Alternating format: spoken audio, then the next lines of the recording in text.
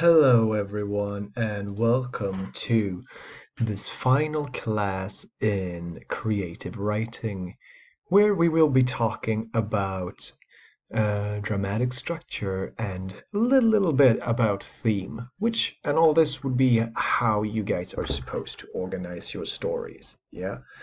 So, since this is the final slides and we don't have that many of them, let's just jump straight into it. So we're basically starting here with the dramatic structure. And now you guys are asking, what the hell is this? What are you talking about? And so you can see the structure here on your screen in front of you. You have the exposition, you have the rising action, the climax, the falling action, and the denouement. If I was able to pronounce that correctly. I think it's something coming from the French.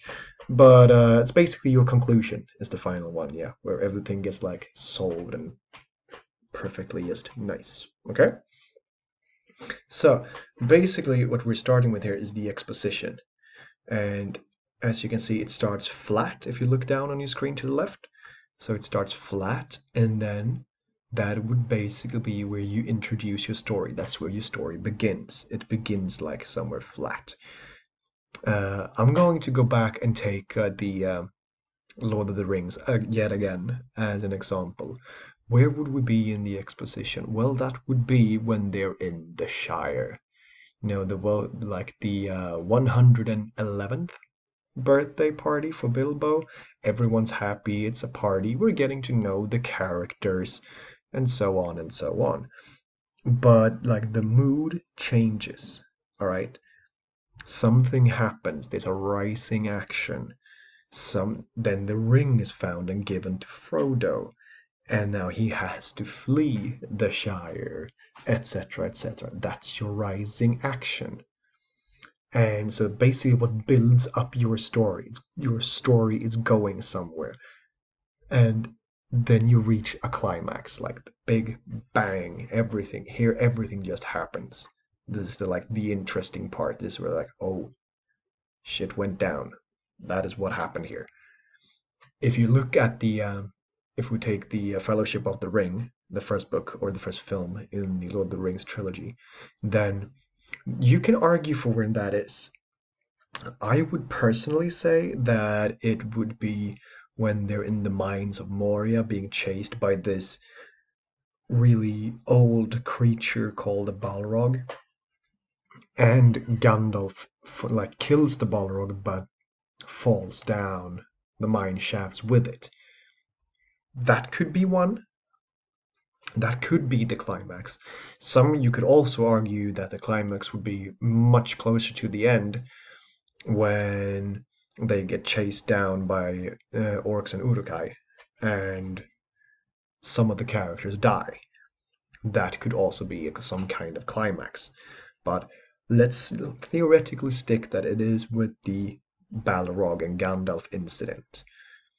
So there, everything happens, they flee, and after that, it's a little bit more moody and broody all over it.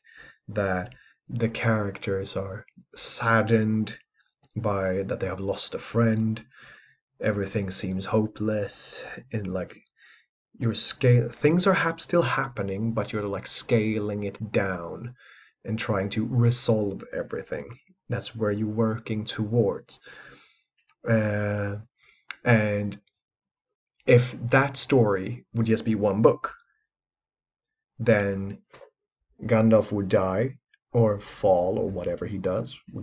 That's completely another discussion. Then you would try to start resolving things, the mood would go down, and then the story would soon end. But in this case, it doesn't. You don't get to the denouement here.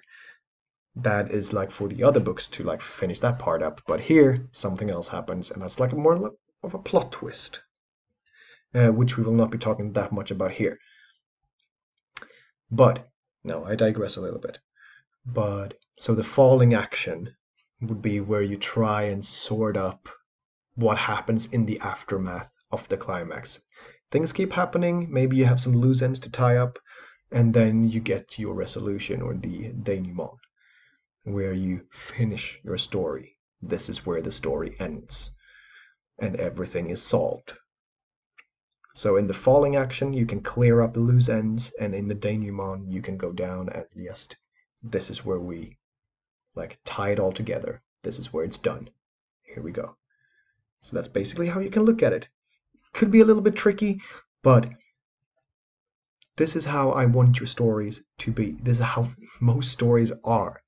Then you can have, like, as said, plot twists here and there, that you have a climax and then you have some falling action and oh, another climax again. That could happen, and then you keep going like that. But this is the main structure that I want you guys to look at, okay? Perfect. So, a little bit about theme. Now, there's a reasoning behind having Captain America on your left. I'm getting to it. But the theme is, what do you find when you read between the lines? What is the moral behind your story? And this is a tool for you guys so that you can add some depth to what you write. So basically, when we're talking about moral or reading between the lines, Captain America here is a great example.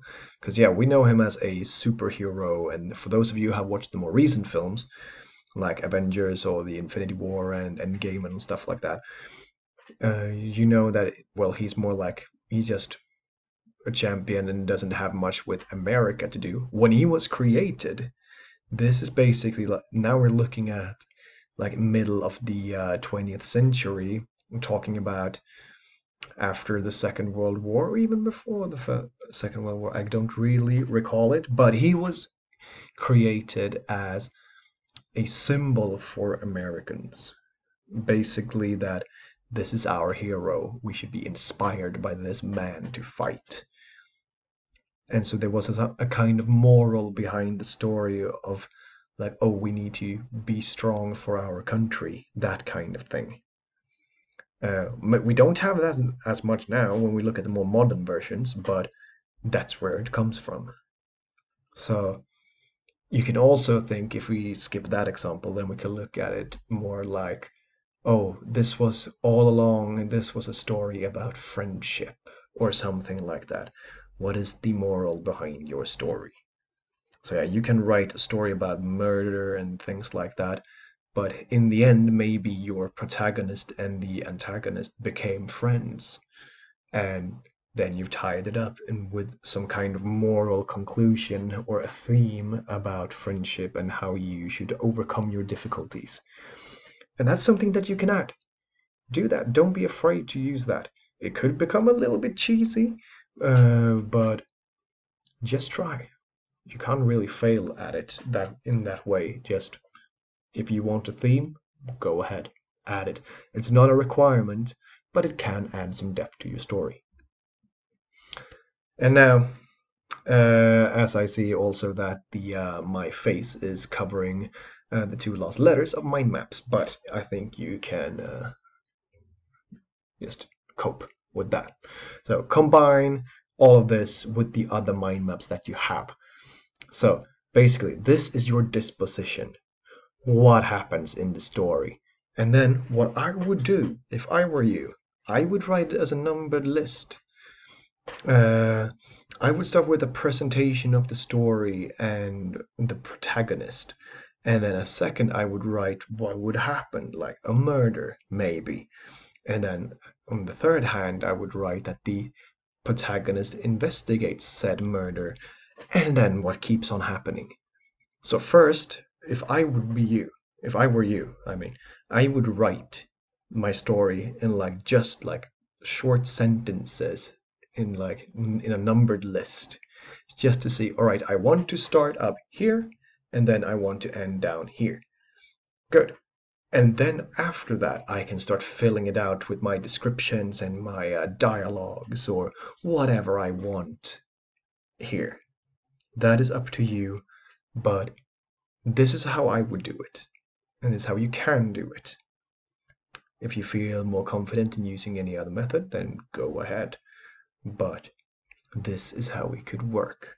Now we have taken everything we have, starting with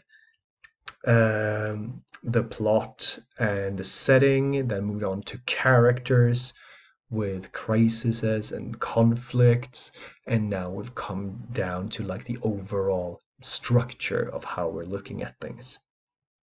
So for your next class, you guys will start working and writing your actual stories.